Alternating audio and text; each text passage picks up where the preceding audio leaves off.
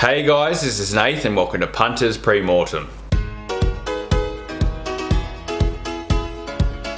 Back for another huge weekend of racing. Really enjoyed myself last weekend. Had a great dinner. Group 1 racing coming out of our butthole. Let's get straight into it. If you're not subscribed yet, get down in there, click on my button. Close to 150. Really inadequate. Need the ego boost. The XXX Special this weekend comes up at Caulfield race 5 over the 1800 metres. Number 3, young Werther. Toot toot! All aboard the hype train, getting on the big fella on Saturday. It's not every week you put a guy on top who got beaten 8.5 lengths to start before, 1400 metres up to 1800 metres, going to be perfect for him on Saturday. Have it down to a 2-horse race. Think he's better than Quay though. First up, outclassed and too short of his best distance. Kamani's a good trainer, but Quay first up 1800 metres, surely some concern. Young Werther coming here after that tough run, going to be fitter. 1800 metres, big tick. He's not going to be run off his leg at 1800 metres on Saturday. Damien Oliver can get in midfield. Just be straight up, he should have won a listed race in his second race start at the distance range. Ran out of time getting past Quay, held up in the straight multiple times. On barrier 8, Damien Oliver can give this guy a perfect run midfield, pull him out into clear air, run past this lot. We're going to find out on Saturday if he's the real deal or he's just a little cat. Meow, bitch! Meow. Meow. The cheeky, sneaky each way bet of the weekend comes up at Rosehill Gardens, race 7 over the 1400 metres in the Hobartville Stakes. Number 4, Peltzer.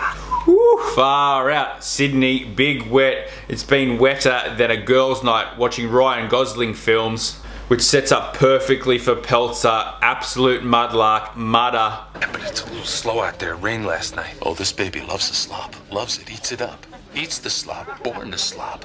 His father was a mudder. His father was a mudder. His mother was a mudder.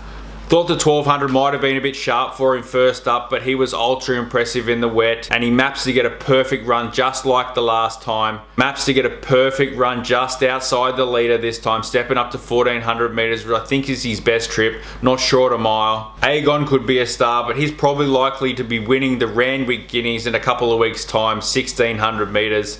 First go on a heavy track, gonna be way back last. Turn of foot, dulled a little bit on the wet track. Timmy Clark from barrier 5 can get this beautiful So You Think colt in the 1-1 position at the 200 metres, kick clear. They're not going to get close to him. Get your wheelbarrow out, we're going to Coles. Forget the SPC beans this weekend, we're getting the Heinz bitches. The Group 1 GG this weekend comes up at Caulfield race 6 over the 1400 metres in the Futurity Stakes. Number 1, Behemoth. I had my doubts about this guy as a Group 1 star last preparation, and he proved me wrong. 2-time Group 1 winner at 1400 metres on good tracks at Caulfield. Both at weight for age and handicap level, tick both boxes. He meets his toughest test to date, a genuine Group 1 field with stars in it. But you put the ingredients into a bowl, that's what you get. Behemoth 1400 metres Caulfield. He's the right profile horse, gonna get the map run as well. Want a little bit of extra cherry on top as well. Has beaten Acadia Queen at 1500 metres on a good surface. No excuses in the Golden Eagle when he beat her. Couldn't have been more impressive at Mortemville first up, smashing Kemmel Pass, a genuine Group 2 horse. Flying, maybe improved from last spring. Streets of Avalon, Crosshaven with the blinkers going forward. He's going to get a perfect run on the inside, 4th on the fence. On the corner, Damien Oliver can poke this big boy through the gap, run past this lot. Caulfield, good 3 surface, going to be awfully hard to run down when he kicks clear. Behemoth translated equals something enormous. That's what you're going to have on Saturday, an enormous bulge in your pants, bulging wallet, big baggies on Saturday night. The Group 1 GG this weekend comes up at Caulfield race 7 over the 1200 metres in the Blue Diamond Stakes. Number 5, Anamoe. Oh, the drama! The drama! Last minute inclusion after passing 2 vet checks. There's no question she's the fastest horse in the race, but are you going to take 250 about a horse coming off injury concerns?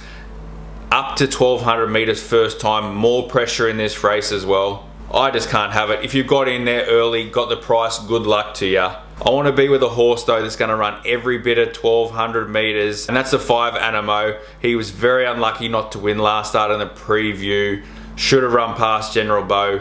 Blinkers going on for his grand final on Saturday. Damien Oliver had the pick, him were ingratiating, went Anamoe's way. The problem obviously is the barrier 15, gonna get at least midfield back. But at $9 and $2.50 a place, I'd rather be with him each way. His 3 runs all have been on the inside of horses, never looked real comfortable. Once he got clear galloping room, finishing off nice on the outside. Going to get that sort of run on Saturday. Hopefully they go breakneck leaders, cut each other up, chop up the fave. Hopefully at 4:15 on Saturday, you hear Damien Oliver screaming at his horse, flying down the outside. Large noises. Hopefully a preview to the night. Chinese dinner first, back home, doing your best Damien Oliver impersonation. The rockin' Rangy Rang Do is joining in on the outside. Is it his day today? It's Road to Rockin' Rangy Rang Do fighting it out. Rangy Rang Do on the outside is in front, and Rangy Rang Do gets his Group 1.